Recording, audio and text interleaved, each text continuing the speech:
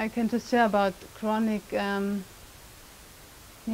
pain. I myself had never really had chronic pain in that way.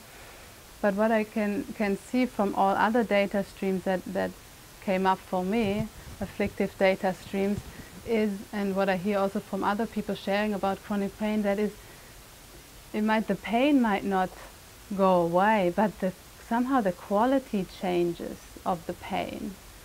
All the stories around the pain and around the disempowering stories that we go off into, all the emotional data around it, they just completely settle down, and then we see that we can completely be with any data stream, with any pain or anything that comes up for us. Then we see, wow, we see so much more option how to be and how to take care also of ourselves, because we are not limited to only seeing our world or identifying ourselves just from one data stream, for example, pain.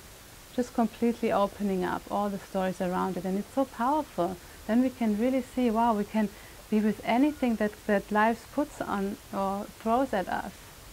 No matter what comes, we are completely prepared for life. It will always be that something will come up in our life, chronic pain, illness, death, no matter what it comes up, of loved ones, of our own death, we are completely prepared.